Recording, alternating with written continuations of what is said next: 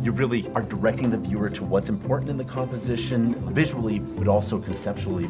The Visual Arts program offers a variety of courses in studio art, graphic design, and Catholic media, all taught by professional artists and designers that are active in their field.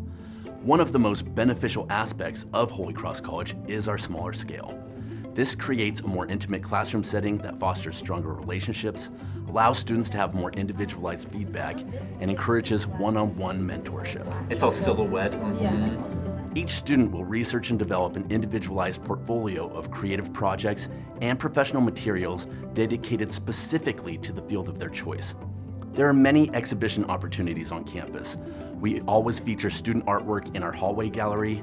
We have a biannual student exhibition in our St. Joseph Gallery, and students are exposed to numerous opportunities to exhibit their work both locally and nationally. Each graduating senior is also invited to exhibit their work in a senior exhibition.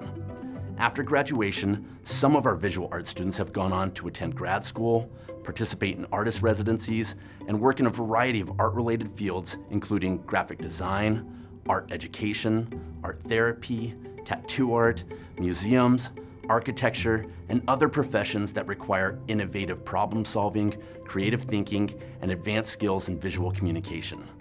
Please feel free to contact us for further information about our visual arts program, and we hope to see you here at Holy Cross College.